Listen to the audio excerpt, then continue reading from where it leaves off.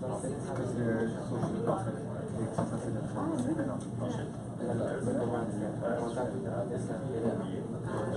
otherwise, like for example, if you say I want to shut down this plant because it's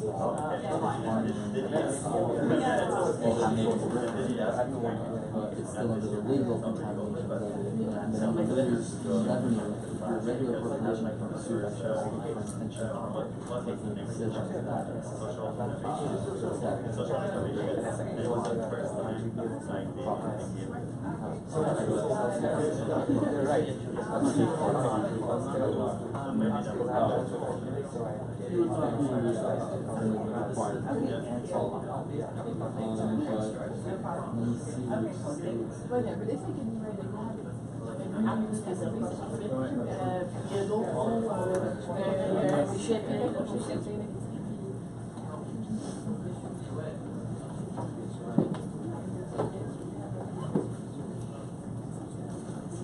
All right, well, hi everyone. Thank you for being persistent today. I know it was raining outside, but it shows that you guys are really here to come and learn more about how you can have an impact. I'm Khalil, I'm the Marketing and Communications Manager, and welcome to the panel today. It's going to be Frontiers of Social Innovation, and we have a lot of interesting panel members here who are going to talk to you about their experience. We're expecting one more panel member who's unfortunately a bit late, but he's going to be joining us throughout the discussion. So I'm going to introduce you to Julie. Julie is our social innovation coach and fellow at District 3, so she helps entrepreneurs here who are looking to build a startup in social innovation, social entrepreneurship. She's been with us for over 2 years and a half and has over 25 years of experience working in that sector. And who here is coming to District 3 for the first time, just by a show of hands? Okay, perfect.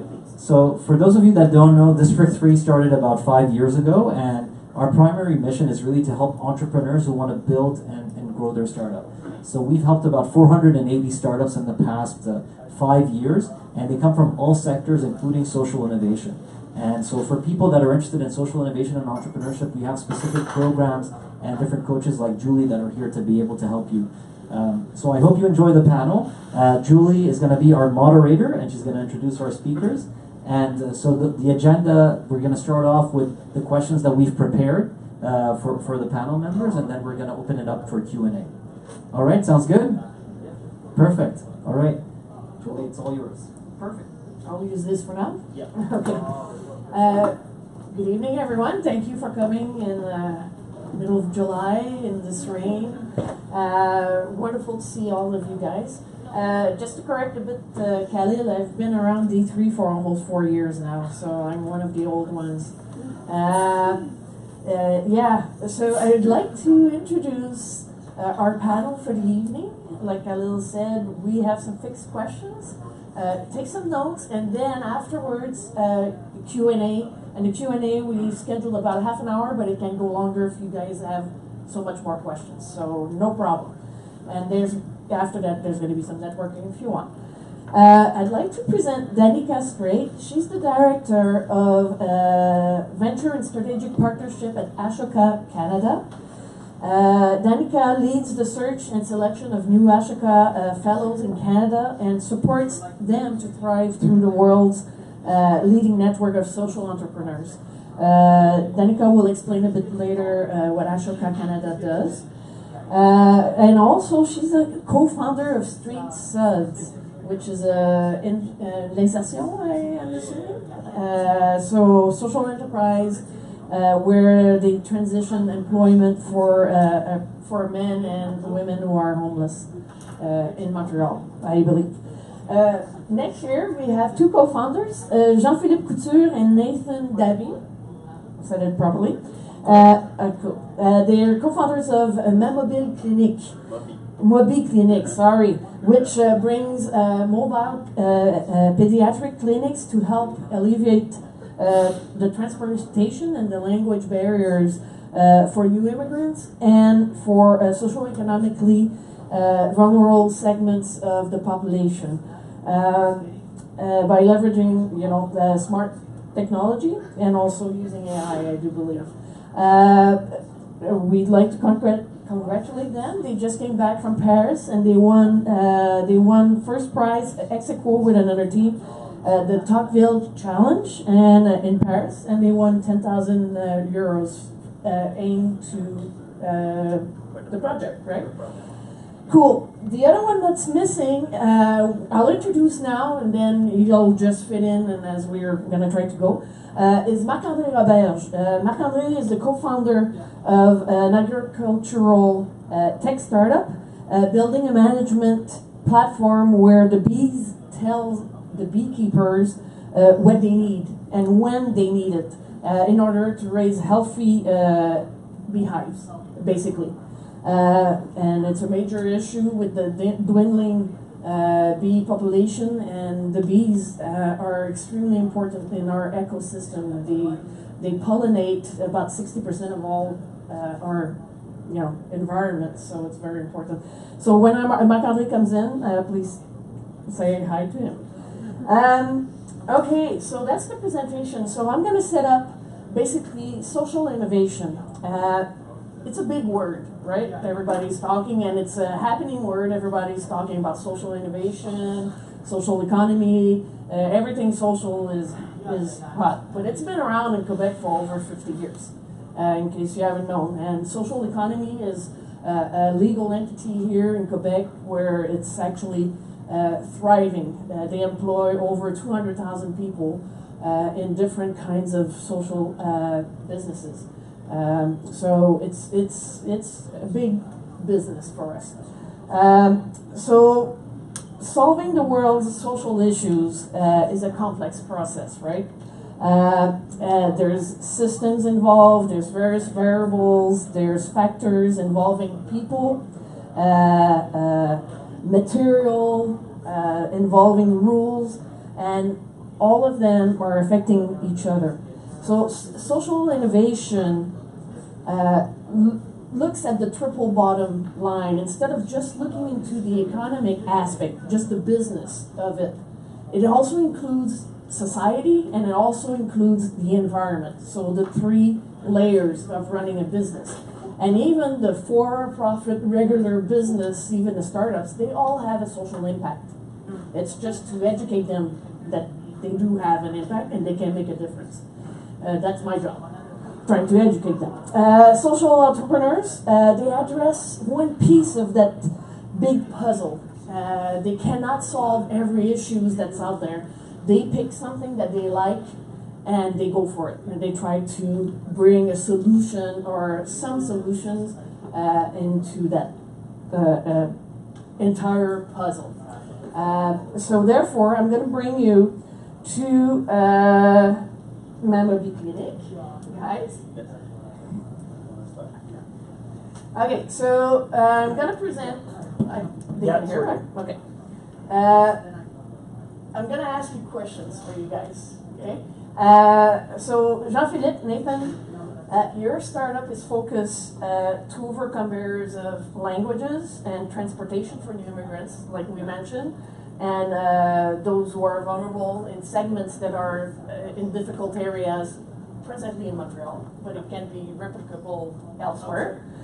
Can you explain how your startup is achieving the goal of, remember, we're solving one little issue of that big puzzle of social innovation. Can you explain to us what your startup is trying to achieve and having an impact in there?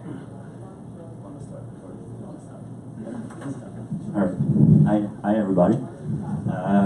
Yeah, so what we want to achieve actually, it's we believe that health, it starts with, everything starts with health. So after that, your kids will have a better education if they are healthy. And that's why we picked health, and for children especially. So our goal is, here there's a lot of people, we think often that if you need to go to Africa or like maybe in poor countries to see those type of things. But here in Montreal, you have these things. You can have families that don't have access to healthcare, especially even if we have a lot of clinics or hospitals. But for them, sometimes they have a lot of kids. They don't really understand the system. It's really difficult. So we want to make sure for them to empower them and to give them a chance to understand the system and to go directly to them, so not them going to the hospital or to the clinics. We want for them that it's going to be a walk-in distance, and it's going to be cheaper, and they don't have to miss job. And sometimes when they miss job, they lose wages for the day, so it can make a difference in between paying a rent or not. So that's how we want to start, actually. And after that, of course, maybe we want to scale up in the future, and not only by the number of trucks and pediatric system, but maybe by other type of services. And it can be also by other type of, not even in health, but it can be other things also. So what's your role in the MobiClinique Yeah. versus Okay. Nathan? So actually, we're four-person co-founders involved in the project. Today we can only be two. Here's Len. She's the pediatrician. She cannot be here today. There's also Mustafa, who cannot be here. He's living in Alberta, so it makes it a little bit difficult. And he's the engineer guy. I'm Jean-Philippe Couture, doing the finance, and Nathan Dahbi doing the marketing and communication. Cool. Super. How about for you, Nathan? Why do you got involved in this project? Do you hear me? Good? I don't like... because we're recording. Okay, I will try. At Ma MobiClinique, we believe that access to health is fundamental, like human right. So when we ask that, we can just imagine perhaps a village from Africa or Asia that you have some kind of issues access to. Can imagine perhaps children's malnourished or don't access to doctors or clinics. And what if I said to you that you have kind of issues in Montreal? Just go to Hochelaga, just where? Oh, yeah, just in the other, the other side of the town already. And there is no pediatric clinics, no clinics, no emergency for kids. So our main innovation is get this kind of solution and innovation for this kind of issue. In Montreal, and it's a big city in big country, we have this, and it's not. We cannot just say it's kind of we have to wait for government to have solution. We can have our part of the solution. So we are. Let's add something. Okay. So we start, but with Rizan, because we have story with Ma MobiClinique. Rizan is mentioned, is a doctor in Saint Justine. So she started that there is some lack of system, the health system in Canada. And we start to talk about it. And we start with Jean-Philippe and Mustafa. Why we don't propose something that is innovative, ask government to help us, and ask also community centers to help us, ask partners from private to help us and get a solution that could create this kind of solution. And just if I can add something, we plan to first start in the southwest borough of Montreal, and as you know, there's a lot of gentrification, so there's less services for vulnerable families. So Ma MobiClinique, the aim is to reach these families with this. Cool, thank you. Thank you. Bonsoir, Marc-André and Marc-André Roberge. We have introduced what Nectar does. We'll let you come in. There's water behind you for you. Take a breather, and I'll introduce Danica and what she does. Okay? And then we'll go with it. Cool. How about you, Danica?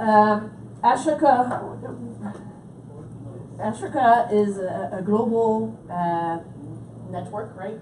Of more of 3,500 social entrepreneurs around the world, and which always had linked the notion of social entrepreneurship and system change. So can you tell us about your role and what Ashoka does in Canada and where you want to go? Yeah, thank you. Hi everyone. Just maybe to get, I'm also very curious about the crowd, and you know, who here is talking about social innovation for the first time? Just raise a hand. Yeah, okay, awesome. And social enterprise, anybody talking about this for the first time or? Yeah, okay, awesome. And does anybody work in this space currently? Yeah, okay. Okay, cool. Just curious to know sort of like familiarity. So Ashoka, I think it's helpful just to give a little bit of context, because I think that Ashoka is like one of those organizations that it could be a black box if you go on the website. It's so confusing because it's a network, and we are sector agnostic. We work in lots of different spaces. So the reason Ashoka started 35 years ago was because we realized that there was a need to focus on this certain type of person, which we called a social entrepreneur.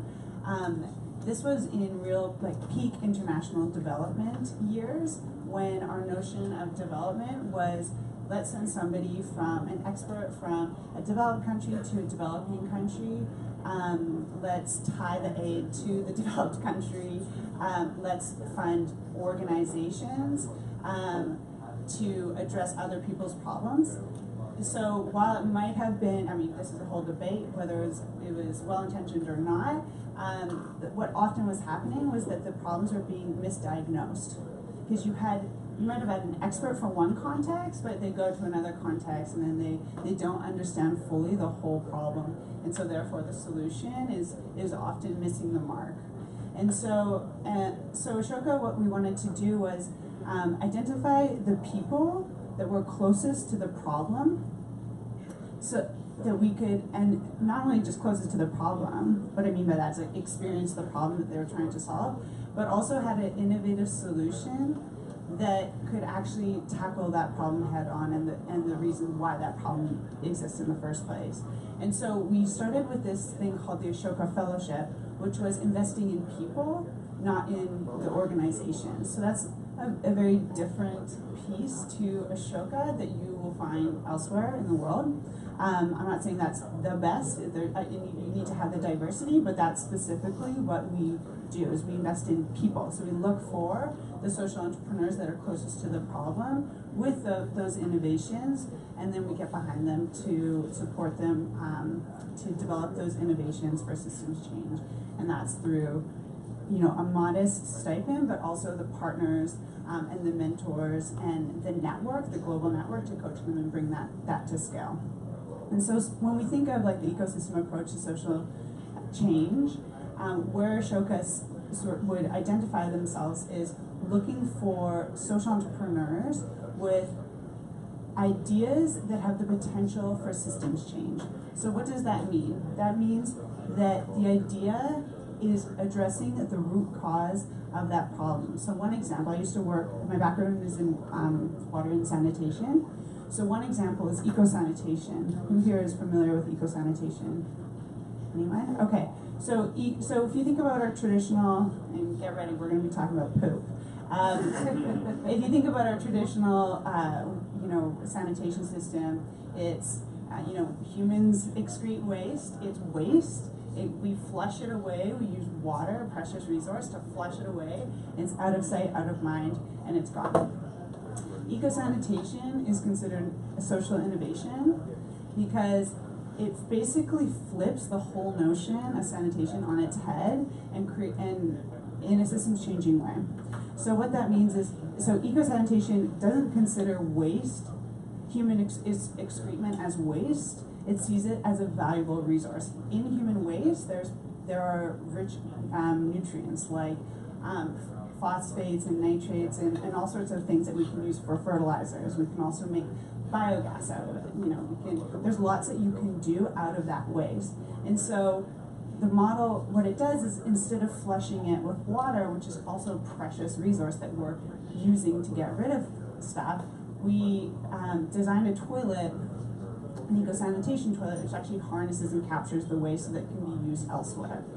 And so why that's innovative and socially innovative is because if you think of a context where there's not a lot of water resources and there's not even the infrastructure for piping and energy to make those sanitation systems flow, you put in an eco-sanitation solution, and all of a sudden now you don't have the health problems associated with sanitation because you don't have the water to flush it away, you now have created an income source, opportunities for social entrepreneurs to set up their own businesses and then create spin-off businesses. So you could have somebody running the toilets, somebody capturing the nutrients, someone then selling the fertilizer to new farms. And so that's what we're talking about. We're talking about a systems changing innovation, because it's literally taken the old sanitation system and said, we're not like, this is creating a problem in under-resourced areas, so we're going to now create a solution, an innovative solution that creates social value. It's a long-winded way to give one example of the types of entrepreneurs that we work with. So we look for those new ideas. We say, okay, is this having some impact? And then we would come in and we'd help those entrepreneurs to think of a strategy for systems change, because often you'll have like an eco-sanitation toilet, but they're still working in a traditional sanitation environment. So we might have to help them, broker the partnerships or whatever it might be, or even identify the partners to then scale that out. Cool. Thank you. Cool. We'll do questions later, so take some notes, guys. Also, just a note, this is being recorded, and it's going to be up on our social network, so I guess Facebook and Twitter, wherever our social thing is. I'm not that techie, as you can see. So it's going to be up and uploaded tomorrow. So you were asking, so the whole thing's recorded. Marc-André, bonsoir. Bonsoir. Okay. Can you elaborate more on Nectar's mission and what you're doing in impacting the big picture of social innovation with Nectar?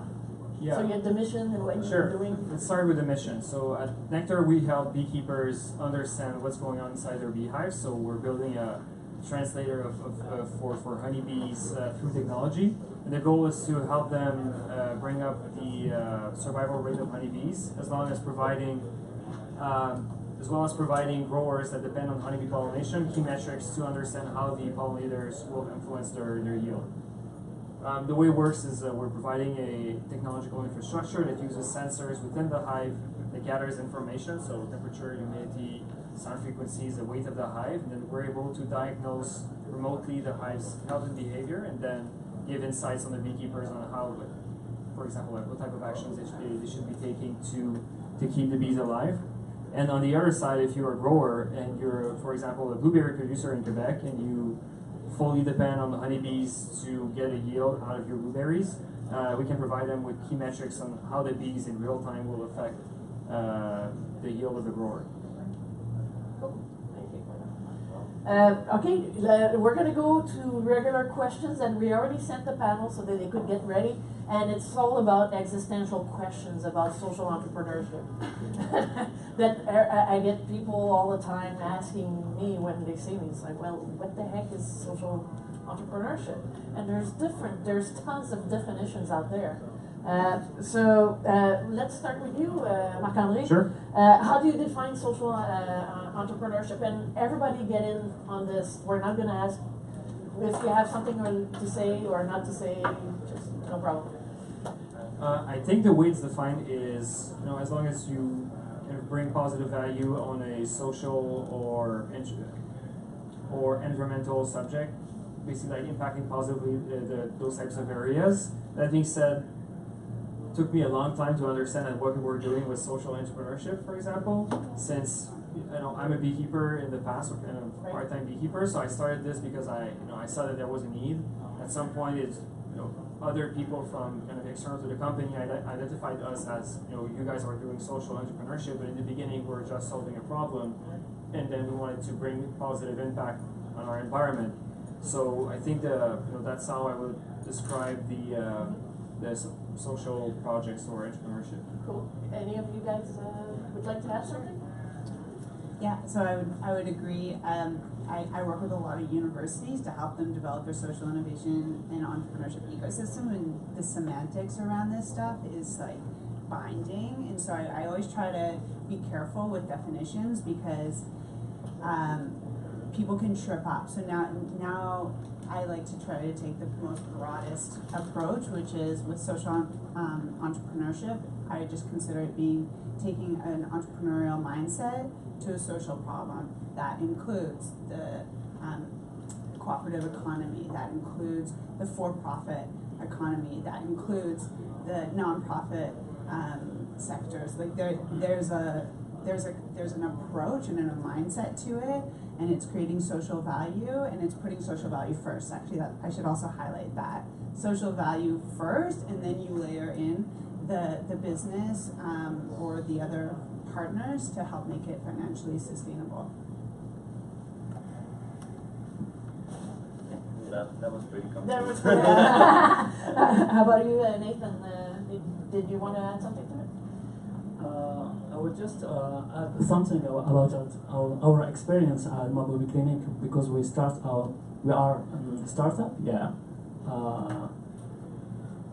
and we start with social fields. So we know us that we are acting in social field, but we didn't know that we are entrepreneurship. So we start with social, and we develop new kind of services, and adding AI and innovative mobile innovation solution for these kind of people. So they said us, you are social entrepreneurship. Sorry, I'm French guy, so my English very bad. And kind of words is still in my mind, French. So we start. We are so on des entrepreneurs sociaux, social entrepreneurship. Sorry for that. Because we are working with partners with private, and we are developing a new kind of services. And the main thing that we are starting to doing is changing mindset, because even in social services, it's not from top to bottom. It's co-creation with bottom and top, and that's it. Excellent. Thank you. Leading to what Danica was talking about, that leads me to the next questions we have. There is a misconception regarding building a business that is social. And a lot of people think that being a social entrepreneur, you need to be a non-profit organization. And that's not true. So I'd like to know, is Ma MobiClinique going to be for-profit? You haven't decided yet? Yeah. As for now, it's non-profit. It's going to be a non-profit? Since it's in the health system, it's a little bit easier also. And it's for vulnerable families, so it makes sense that it's non-profit. Okay, perfect. Yeah. And how about you? I'm curious to know why you think that a non-profit makes sense, in the sense that, since it's targeting vulnerable families, why it should be a non-profit? Because the first picture they will have is looking, are you making profit? Because they will be scared a little bit. They're like, sometimes they don't really trust the system. So if they see that we are making profit, I don't say that it doesn't,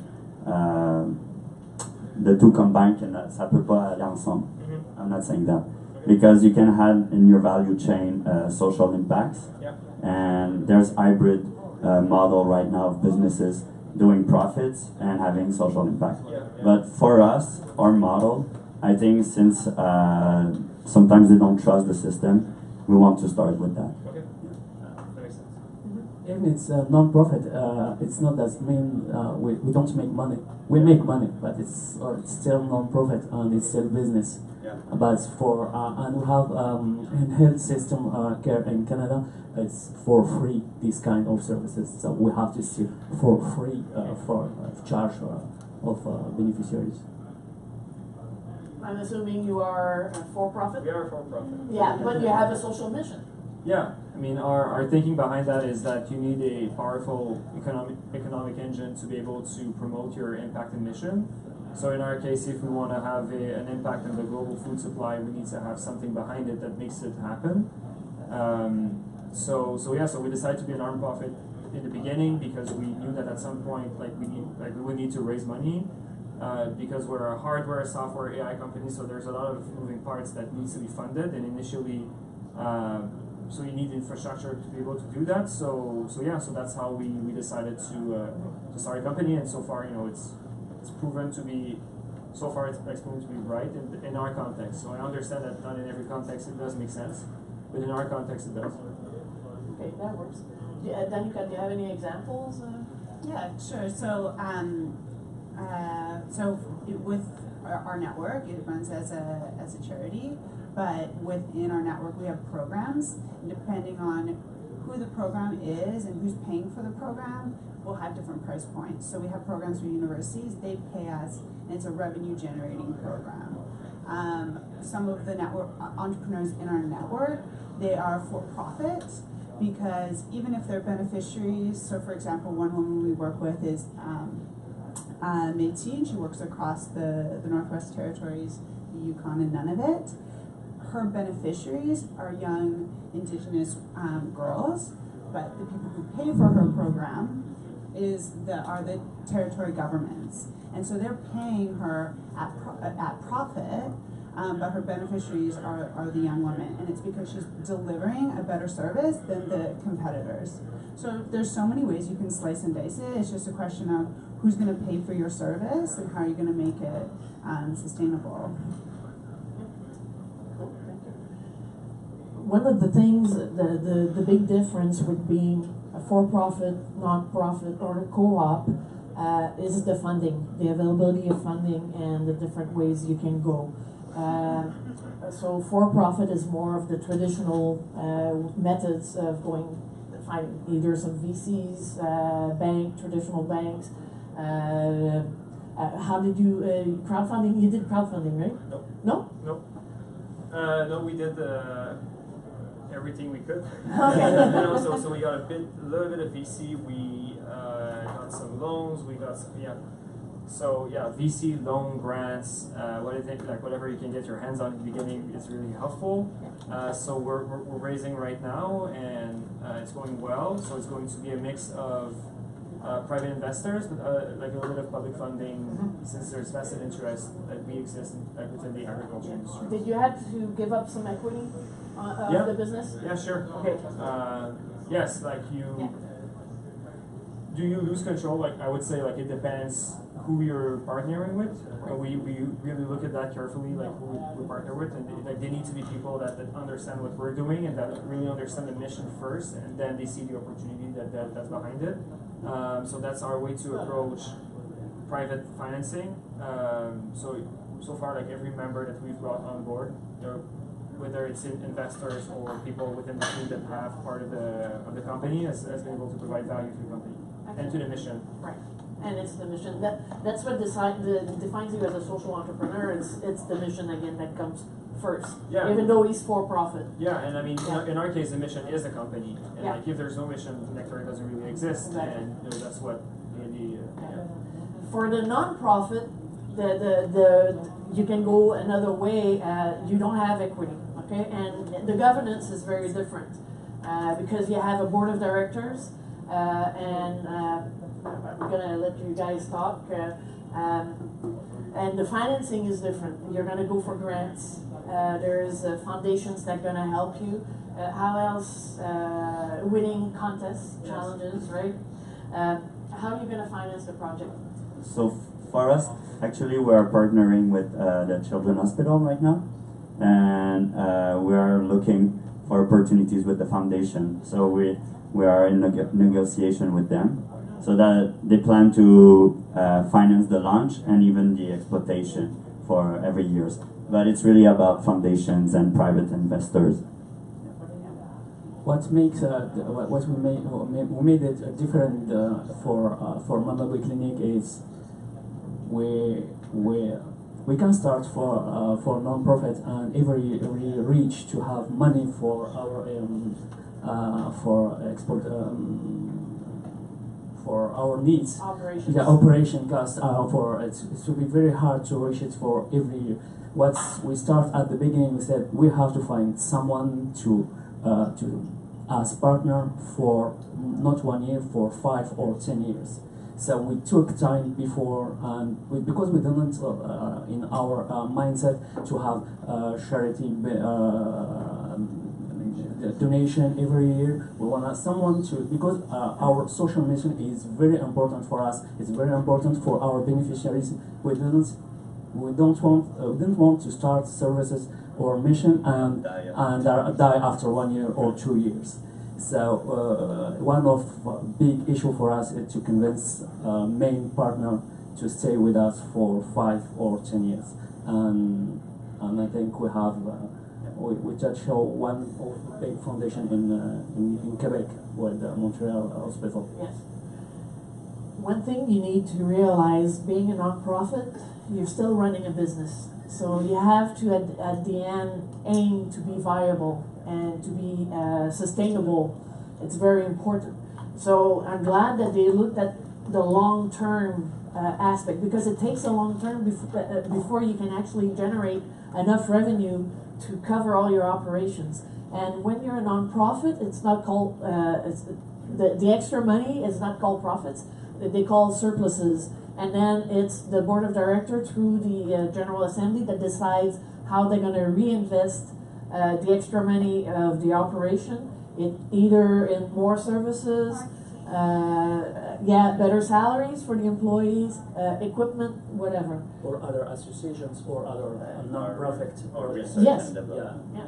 And so you still have to run a business, and that's the thing when you say, oh yeah, a social entrepreneur, you know, they depend on the government and my taxes. Not true. They have to run it as a business. You have responsibility. You have responsibility for that, for wages, for services, Yes. for running, and to be responsible of your managing your structure. And the board of directors is Sure. there for that. Yep. I'm going to ask you, we'll go to the next step. What are the challenges you consider to be unique in being a social startup? What's unique for you, and the biggest challenge you've met? You want to? And you're a social entrepreneur with StreetSuds. Well, I kind of want to speak to the last question. I can Oh, go sure. into, Sure. because I would have loved this information when I was first starting my social enterprise. But so before Ashoka, I used to work for a drop-in center downtown that still exists. It's called the St. James Drop-in Center. It's for men and women living on the street, struggling with homelessness, and there was a creative arts center there. I ran the Creative Arts Center, and what it did was it served as a revenue generator for the artists. So what we would do is have these vernissages, and then the sales would go half to the center, half to the artist. What we found was that the folks in the center that weren't artists didn't have any opportunity to get money. And so what we wanted to do is create a transitional employment program that could serve the rest of the folks in the center.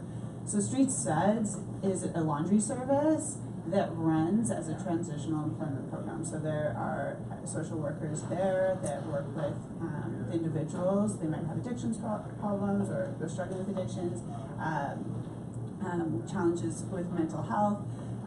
But typically they are off the street at this point. They're plugged into the welfare system, and now that we're trying to help them get into more mainstream employment opportunities. So when we started, we were out of the St. James Drop-in Center, and I was, 21, developing this idea. So we had this business plan, and we were going around to the CEDEX, Community Corporation Economic Development. They don't Yeah. exist anymore now. It's PME Montreal that replaced them. So we were sort of like this entity at the municipal level where we were taking our business plan and trying to get them to invest in it, and it was like crazy. They, I'd be in tears, like, why don't you want to fund this? And it was like, there's no way, this is insane. This is so high risk. And so it took and we tried, competitions, we tried all sorts of things. It wasn't until I did my undergrad at McGill, so I went to the McGill business competition there. And then we won that, and it was only $5,000, but it was after a year of fundraising.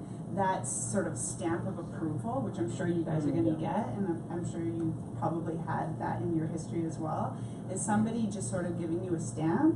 All of a sudden, we were, in the newspapers, and we were in the press, and then we had all these different people knocking on our doors. So it took like quite a bit of time to figure out who was going to back this thing, and even though it was only $5,000, it basically opened up a bunch of basically grant money from the province of Quebec as well as the feds to support this launch. And then later, a year after that, we were able to partner with Emploi Quebec, and we said, if you can still pay your $500 a month or whatever you might be paying to our employees for their welfare, can you add on another whatever it is that we would want to fully pay them for their salary for being in this program? And what we'll give back to you is potentially a return of not having to pay their welfare in the future. But we still were trying to work out that deal. And then we covered the rest of the costs, so that covered our employees' costs, but then we covered the rest of the costs with the contracts we were getting from running the laundry service. So that would be from hotels or restaurants. So it took, I just feel like understanding a little bit more about like the sequence of events of like what triggered the money is helpful. So it's an award, then philanthropic money, and then partnering with people who are already an institution like Emploi Quebec, who's already going to be paying those salaries, and basically saying, here's a better value for your program. Yeah. Marc-André, I think you were a finalist of Novae last year? Yes, yeah. Yeah. Did you win or? No, we did not. Okay. It's okay. There were 10 great companies. So. Okay. But again, they did competition to get visibility, not just visibility and money, but was it more for the visibility for you?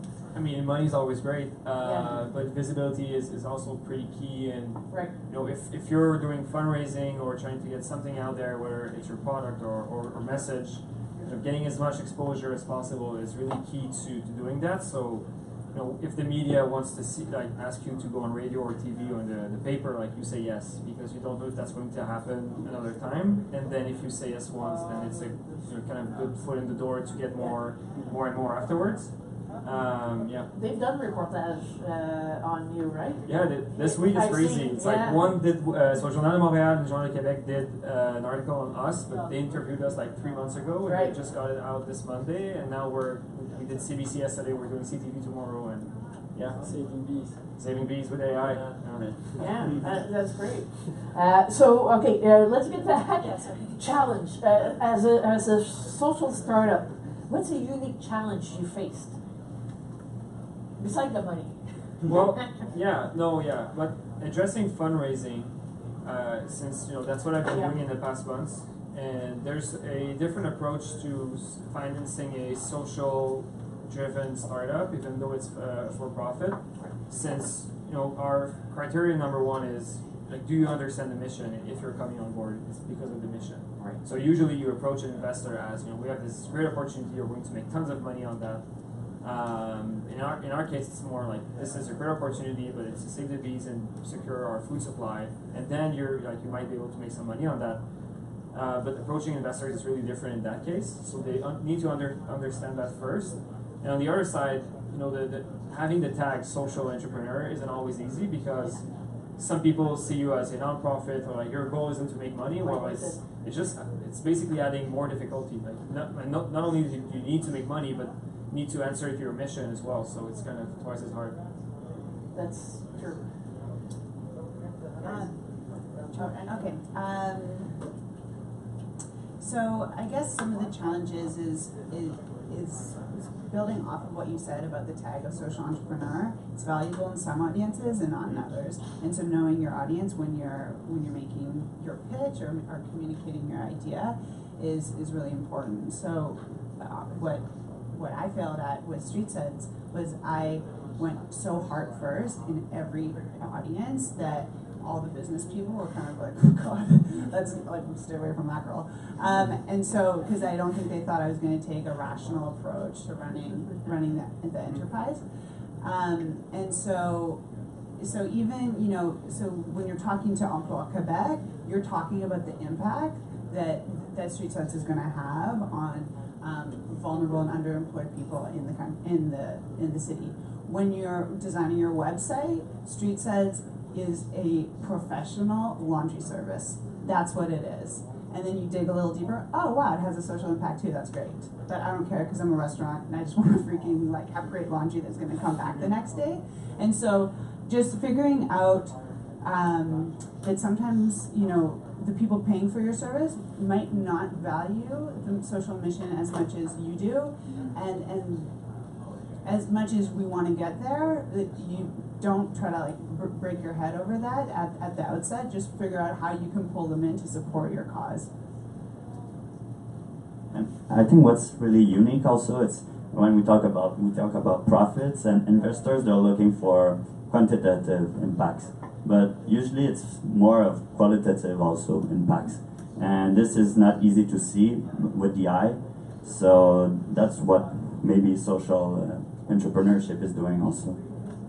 Can I rebound on that?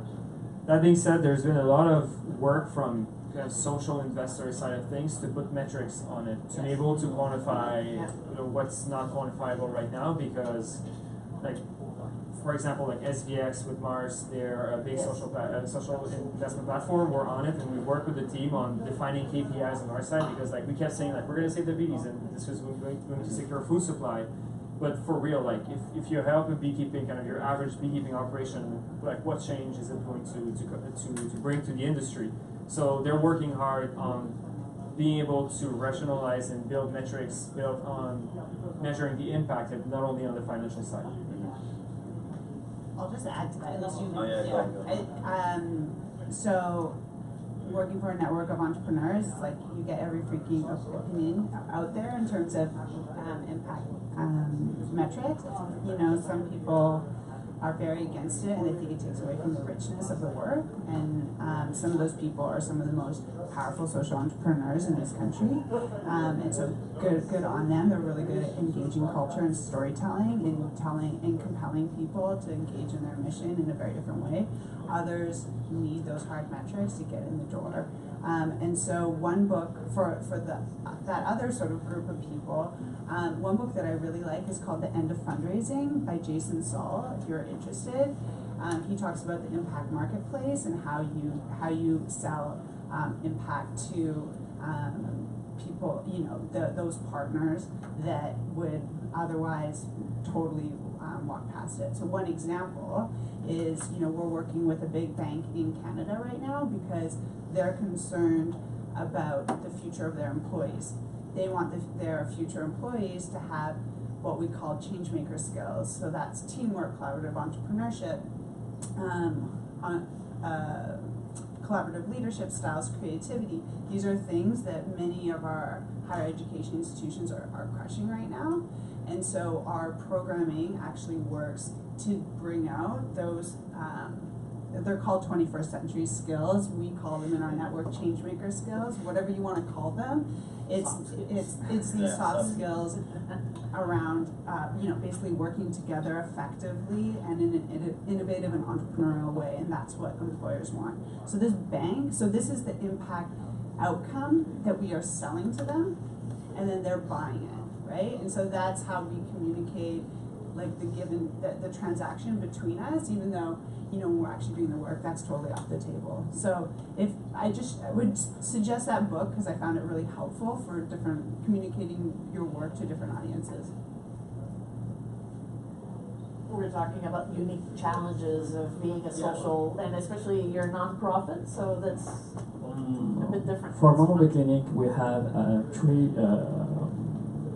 unique challenges. Is we are public services coming with, because when we did the competition, it's very exposure and it's very benefits for start visibility for everything after.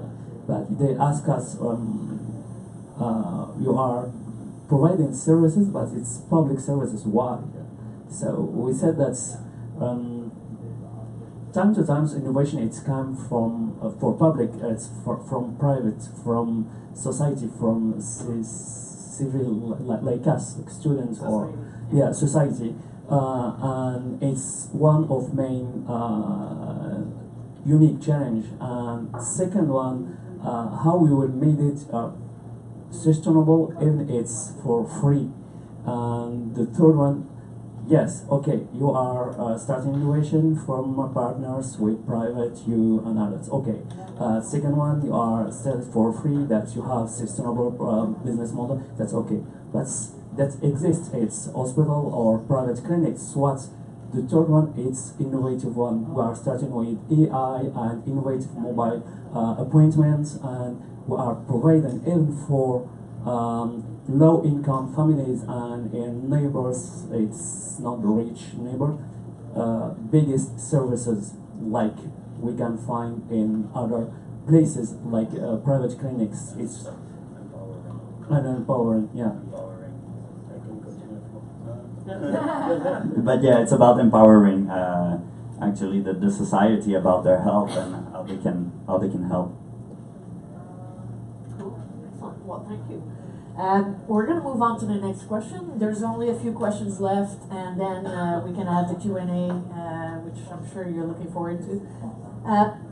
In the past so many years that I've been working in social economy, the successful social businesses, they always have a leader. There's someone that drives the place. So successful entrepreneurs are able to lead and inspire their teams and on their journey. So how do you inspire others to help you on your journey? You're pre-startup, right? They're still working on doing their interviews and all that to which service. But what inspires for people to get on board with your idea? What inspired people to get involved and follow you in your crazy dream of, hey, I'm going to get homeless people, but I have to show I have a business front of it. And bees, that's another one. And so I'd like to have your opinion. How did you manage to inspire people to get involved with your idea?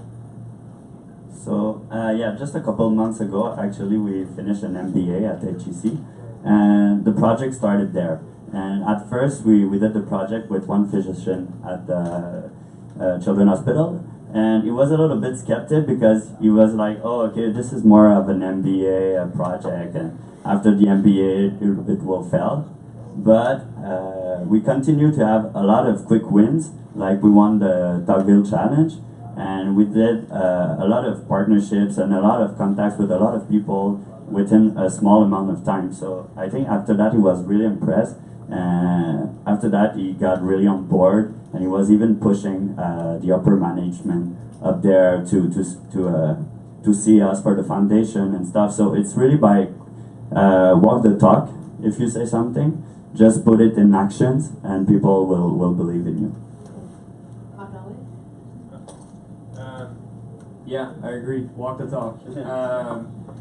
So I think also before that, there's a lot of education to do around your subject. Like for example, in our case, bees, people are kind of naturally drawn to the subject, but once they approach it, how do you make it approachable to inspire other people? Right. So we did a lot of work in terms of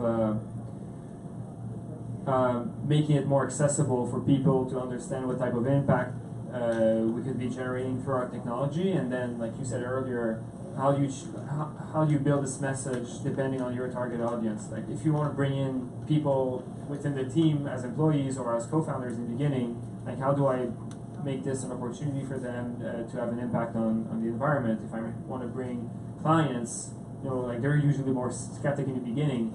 How do I make this approachable for them as well? Like we're talking about tech and agriculture, often it's not that well understood on their side. So it's my job, it's my duty to make it accessible for them. I don't think I have the answer to this because I feel like I'm learning this all the time. When it was with StreetSuds, it was I think they were excited that like a young kid was doing this program, and so people wanted to get behind it. Now that I'm not a young kid anymore, it's a different approach when I'm working with people. So, for instance, like I said, I work a lot with universities and colleges, and specifically to help them create a more robust social innovation and what we call change-making ecosystem on campus. So my way of getting these people is not by being some charismatic leader. It doesn't work at all. I have to basically meet them on their level with complete humility and basically say, what's your pain point? What's going on here? How can we help you? This is what we kind of know about this. This is what we don't know. And basically be an on-the-ground, trustworthy, transparent, and vulnerable partner. And that has been, vulnerability and humility and transparency have been the biggest learners for me in this space working in higher ed, where people are very skeptical, they don't have a lot of time, they want your help, but only if you can really show them that you're a team player. So it depends on it depends, I think, on the kind of work that you're doing, where you sit in the space, if people want to believe in you or not, or if they need you as a partner. One thing I can say though about the Ashoka network is that, because my job is to select new social entrepreneurs into our network, one question that I ask them is, what is your leadership style? How do you empower others in your approach, and how do you empower others? And so this question is, are you the hero at the front of the room that everybody's looking up to? Because that's probably going to crumble within a couple of years when you get old or when you aren't, you mess up, when people don't want to support you, or there's all sorts of reasons why you might crumble. And so the most robust and effective leaders are the ones that allow their teams to have agency, have creative agency to lead change as well. And so there needs to be some faith when you're building teams, I think, for this kind of work.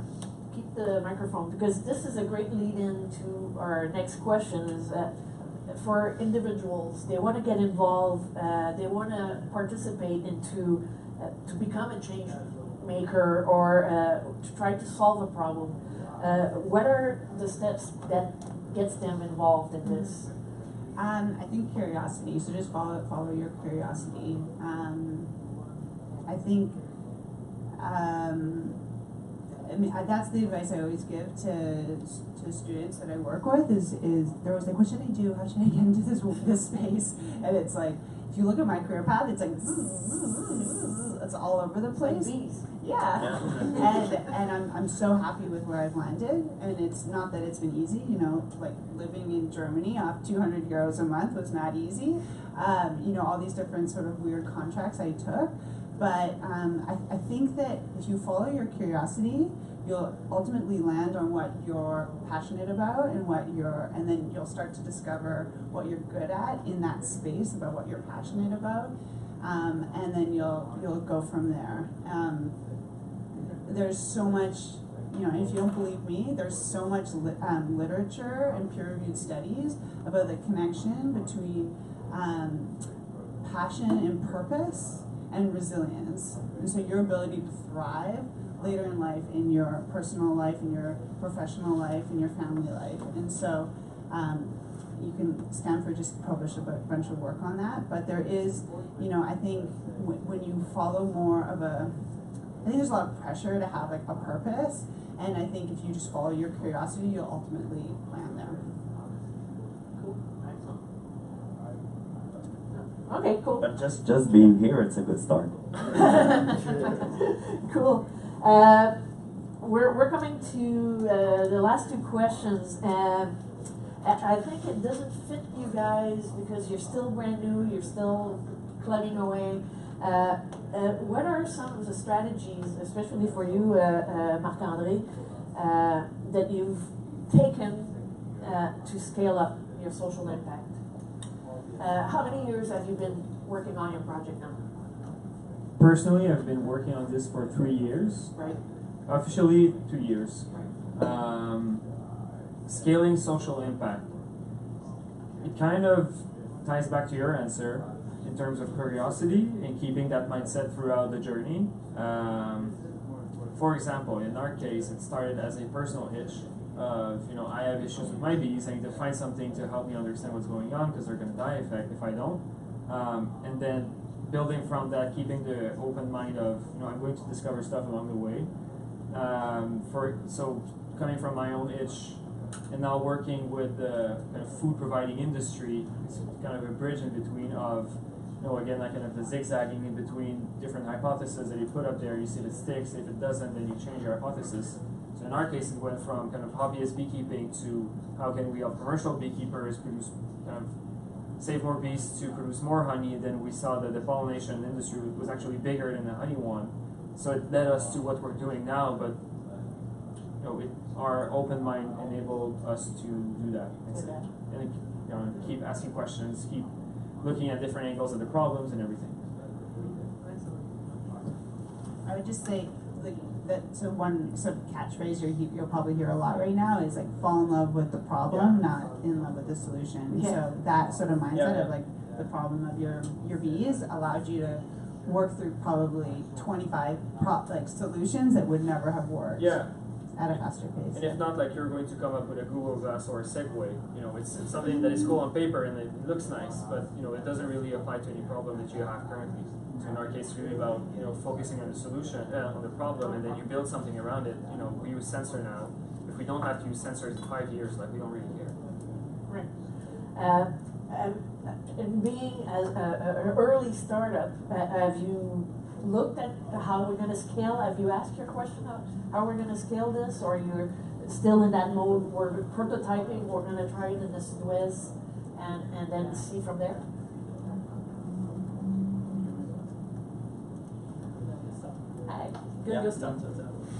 Of course, we want to scale it, but in the near future, it's more about Montreal. But later on, maybe outside Montreal, in your outside urban settings. So there's a lot of needs there, but actually our solution, it's nothing new. It's something from the States. We took the model and we tried to adapt it for here. And in the States, they do it outside urban settings. And there's how many trials? 7 million consultation per year. Wow. So when we talk about scaling up, yeah. So it's definitely a scalable model, but we just need to figure out how we do it first here in Montreal, and after that, go bigger. Yeah, just a little bit story for when we start MobiClinique, we call, as said, the GP to make small wins. We try to find out the fund for ministre de la Santé. Oh, the health. Adjoint. Oh, okay. The assistant to the director of the health. His minister as well. Yeah. Too. Oh, he's the minister too. Yeah. His we find his contact. We contact him and we start to present our project. And he said, I'm really interested in your project. If you prove me with Qs and in 2 years that it's scalable and it works in Montreal, and I can give you money after, and all government needs to make it in Quebec and perhaps in Canada. So not Barrette though, Dr. Barrette? No, Antoine. Assistant. Okay, the assistant, but Antoine they might not be. In October, they might not be in power anymore. Yeah, but what happens happens after, perhaps after, but it will be perhaps that's another issue for social entrepreneurship, that you have a politician agenda. Yes. It's very important, yes. And we start with this. So it will be easy. It's just private, and no, even you are private, you have to keep in your mind a politician agenda in your business model. Cool, excellent. One last question. I know we're tight on time. We went a bit further. I skipped a few questions. Now, the $1 million question for anybody: how do you measure social impact?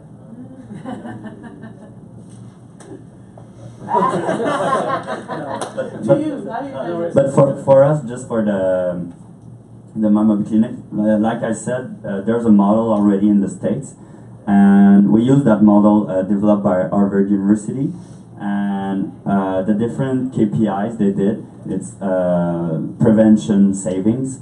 So by preventing medical complication in not going to the hospital. So with that, you can measure the impact with numbers, and also by the number of people not going to the emergency. As we know, the emergencies are really unclogged.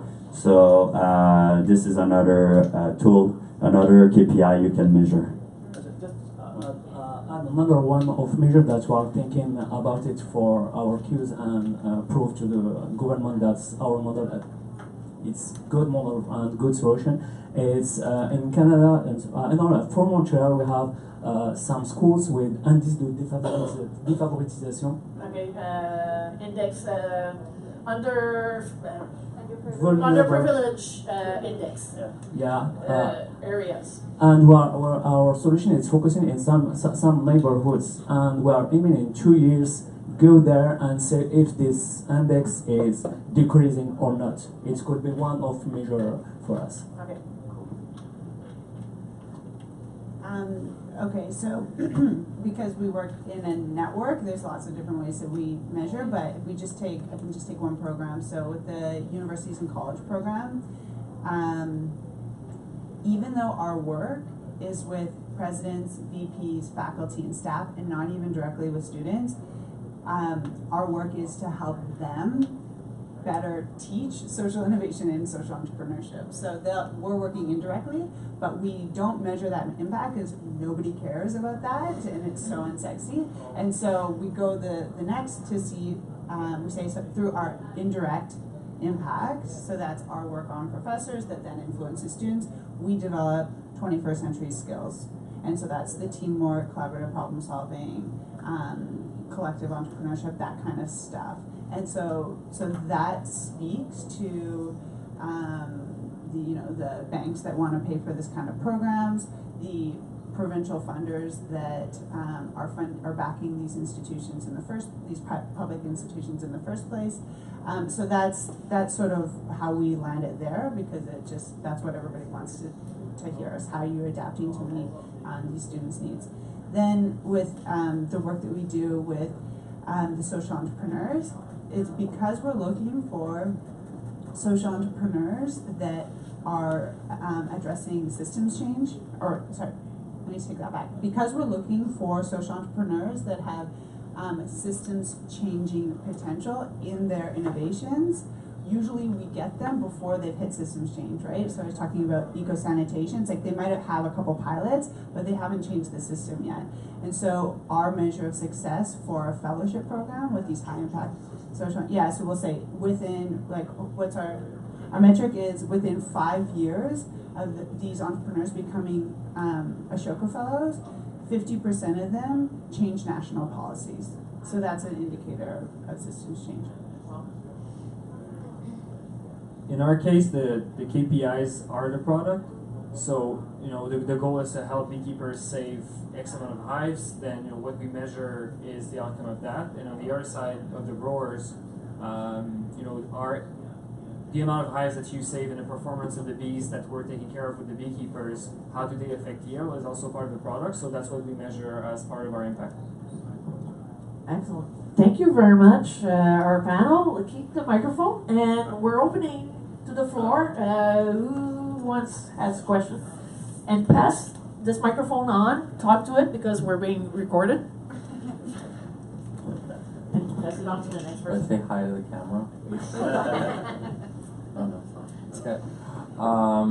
So are any of you looking to become certified B Corps, and do you believe that the benefit corporation will become a legal entity in Canada soon? Hopefully. And what are you doing to help it become a legal entity? Sure. For example, when we we didn't know or weren't conscious of the fact that we were social entrepreneurs when we launched our company, and almost a year in was still kind of out of our knowledge. So when the SVX team approached us, it was one of their filter to get companies in is that you have to do the kind of pre-scoring with the B Corp. And so that helps you really realize on different levels what type of impact like you should be working on within the company and through your product afterwards. So I think it's a it's a good thing to have your B score at least to be conscious of the impact that you have. Is it going to become a legal entity in Canada? I hope so, because it legally ties you to your mission, which with normal C Corp or Inc. you're not linked to. So I think it's a good thing.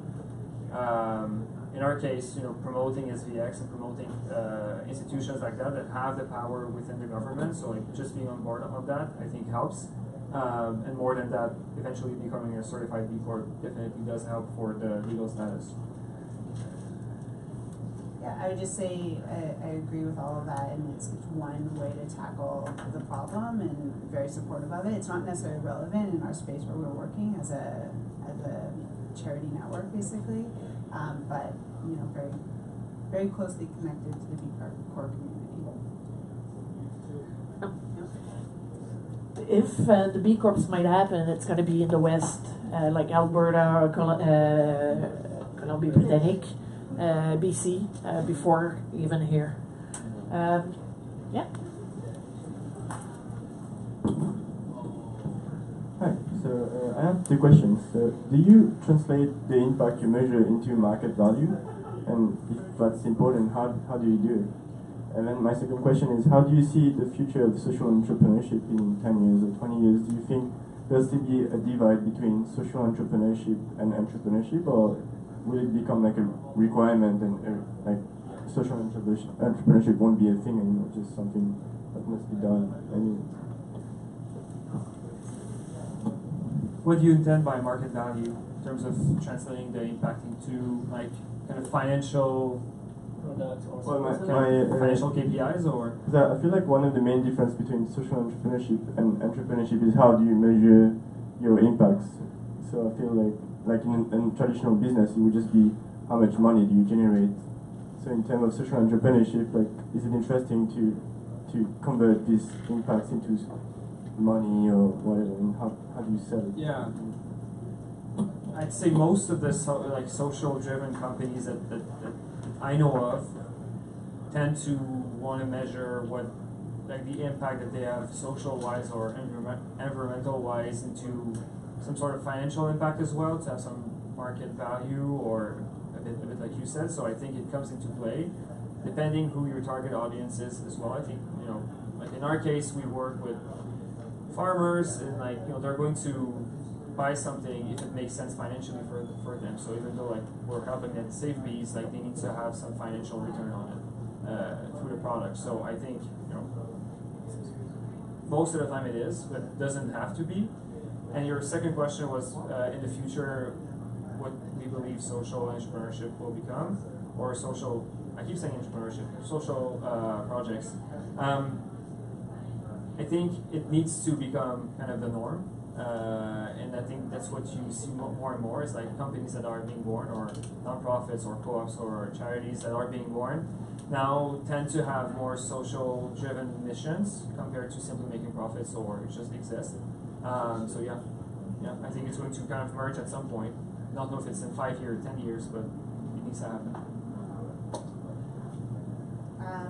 Yeah. So for the first one, what I'm thinking of is a social return on investment. Are you familiar with that? Yeah. So sometimes that's helpful. We don't have one because it doesn't really make sense for the space that we're in. But we, one of the entrepreneurs that I work with, she does masculinity-informed sexual health education, and it's for the ultimate impact of preventing domestic violence. So she's seeing domestic violence rates going up in Canada, and birth rates going down. And so her conclusion, she also has lots of other evidence, is that there's not enough focus on young boys and understanding and unpacking masculinity. And so that's her program, but the way that she sells that program is by saying she has proxy measures, and then she has long-term indicators that show that she can decrease domestic violence rates through this type of program. And so then she calculates the cost, she works in Alberta, that the Alberta government spends on safe houses for women or men or anybody who is in these kinds of situations, and all the costs associated with that, to then come up with this number. So there's lots of firms out there that do those kinds of studies. And then for your second question, I think that in 10 years, there's going to be so much more fluidity between all these different sectors that we've created. I think I get so frustrated with the divides that people create between private, public, you work for Ashoka, that's kind of more on the private social enterprise side.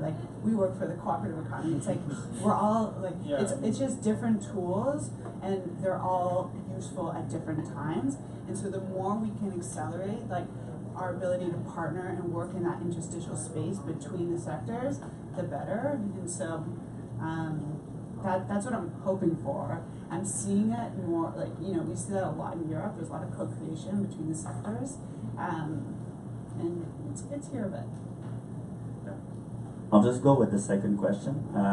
I think right now there's many companies looking into adding into their value chain social entrepreneurs, and it's social entrepreneurs also act as maybe incubators and research and development for these big companies. And like Danone lately, they did in Bangladesh, they start empowering people there, and they were producing yogurt. And so for Danone, at one point was a good plan because they have new markets, but also they have a social impact. And so I think really big companies are getting more aware of being into social things. One thing I would add is there's a lot of really great literature on hybrid value systems, and so that's where you have the Danones working with Ashoka actually, but to look at how to address hunger, but also Danone gets a benefit too. So. Do we have other questions, folks? Yes?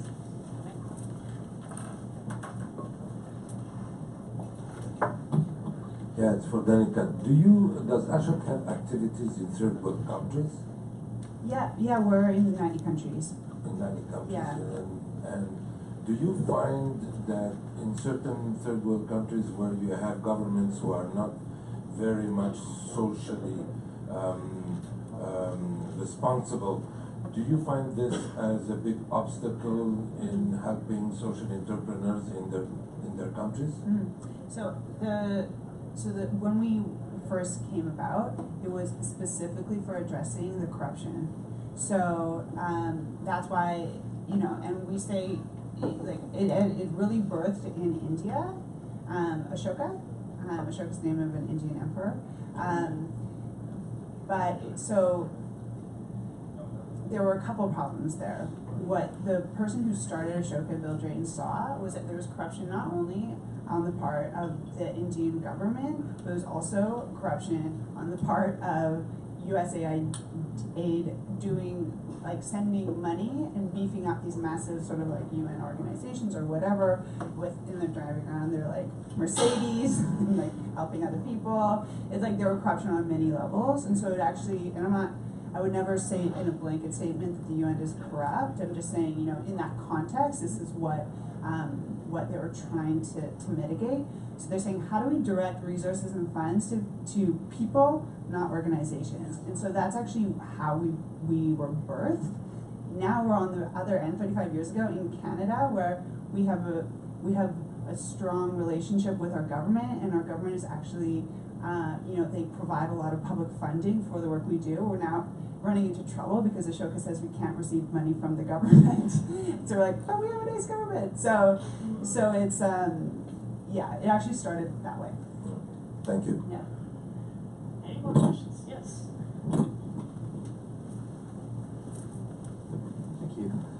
So my question is about replicating, especially in third world countries where there may or may not be frameworks or business ideas or even banking financial institutions. So coming up with these incredible ideas, and if you want to replicate them, is it necessary for them to have similar frameworks of B Corps or running a business this way or creating a financial statements or just focusing on solving the problem for them? What's your perspective on that? Is it necessary to give them the frameworks or no? So just to be clear, is it necessary for other countries to have the same sort of like social infrastructure set up if you're going to adapt a model to them? Social and economic. Okay. Yeah. Does anyone want to type that one?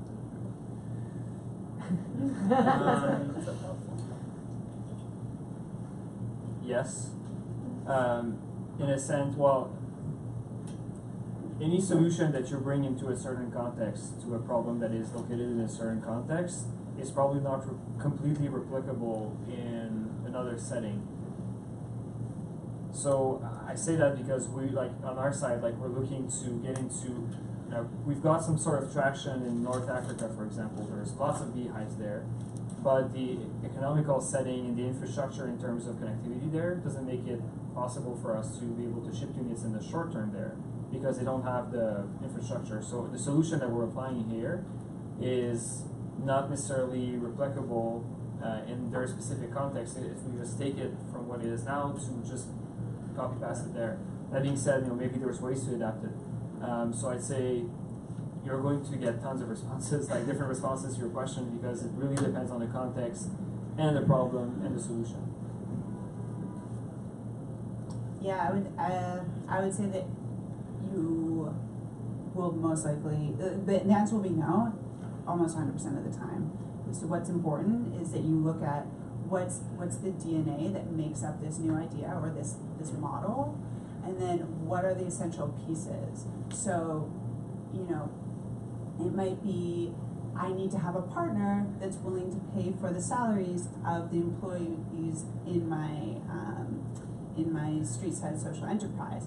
In Quebec, it's Emploi Quebec, and it's the restaurants. But if I go to Paris, they might not have an Emploi Quebec. So who is benefiting from having men and women who are struggling with homelessness now, like, emerging out of homelessness? And so you find those partners. So it's more like understanding, like, what are the ingredients that make the cake or the, you know, whatever, I don't know why I said cake, but and then figuring out how you're going to match that when you adapt it. Nathan? In my opinion, I'm not engaged in the Ma MobiClinique in this way, but perhaps not replicable, but sharing our practices, good practices in these worlds, in these countries, yeah, it's something that it could be a good idea, and we have to perhaps to do it, but we have to adapt it for culture, for context, of these countries. And one of issue that if we are Canada or like my country from France to give like take framework of solution that works in France and put it in perhaps in Morocco or in Algeria or Senegal, like it works in French, it's not a good idea because it's why it's something that's why taking our power of good countries and give us this good idea. You have to do it. But the best practices is to share good practices and start it with people, with countries, and develop it in their countries as they could do it. Do we have any other questions? Yes, right here. Hi, thank you for sharing all your experiences. I was just wondering that there's a lot of literature on, say, cross-sector partnerships, hybrid organizations, and you've all spoken about systems change, and now there's this shift in view that you're moving from the idea of heroic entrepreneurs to with one of more humility, that we are system builders. You all mentioned co-creation. So could you talk about how does this process of collaborative efforts for co-creating solution actually unfolds? What does it involve? For example, sharing knowledge, resources, developing capabilities.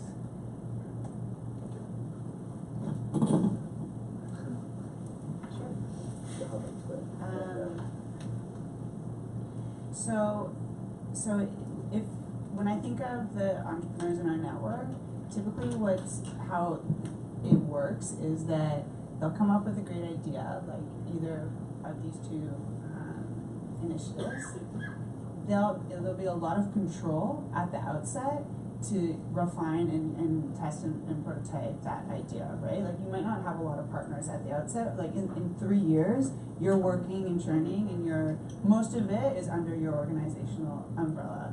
So usually it takes some time to develop a model or whatever it is, and demonstrate the sort of proof of concept or the promising idea. Then from there, that's when the co-creation typically happens. Of course, you can have co-creation at the outset, but I find that then becomes a 15-year process rather than a 3-year process internally and then a 2-year process of partnership building. Do you know what I mean? Because if you have too many hands in the pie at an early stage, it can be very beneficial for some types of outcomes, but it can really slow things down. So if you just get a small team that really understands the problem at the beginning, then you can pull in other people. So what does that actually look like? So for Ashoka, we have this universities and college program. It helps to make colleges and universities more innovative, entrepreneurial, and socially impactful. We developed that model over a 10-year process. And now, today, for instance, I was talking to Colleges and Institutes Canada. It's the federation that represents all colleges and institutes across the country. And we're now working with them to co-create a training. So rather than Ashoka delivering the training as like a hub and spoke model, it's like we have 50 colleges that we've worked with individually. Now we pull in CICAN, Colleges and Institutes Canada.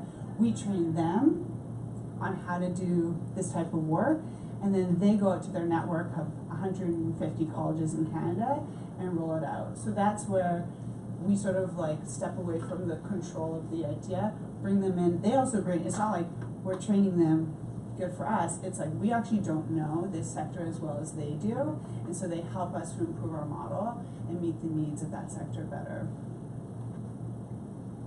I don't really have much more to say than that. Cool. Well, we're pretty much done, folks. If some people want to talk one-on-one, I don't know if our guests are willing to stay a bit longer.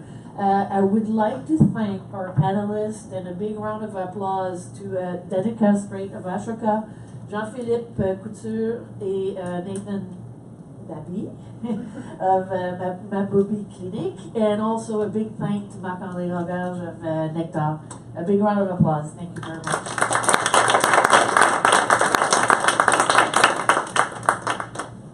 I just wanted to give one last comment.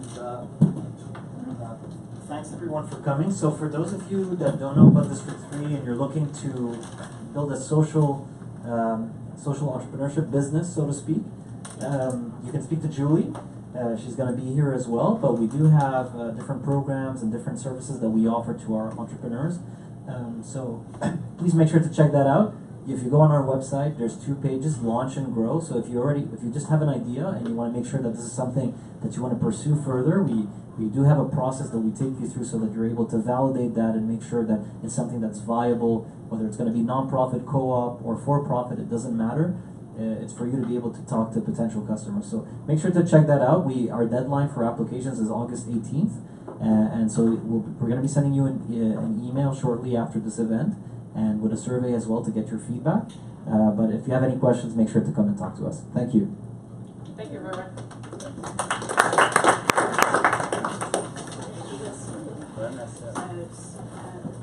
Oui, c'est ça, exact. Oui,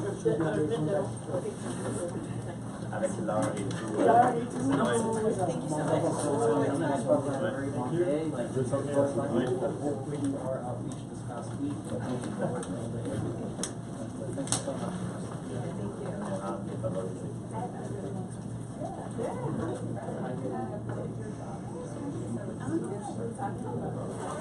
much.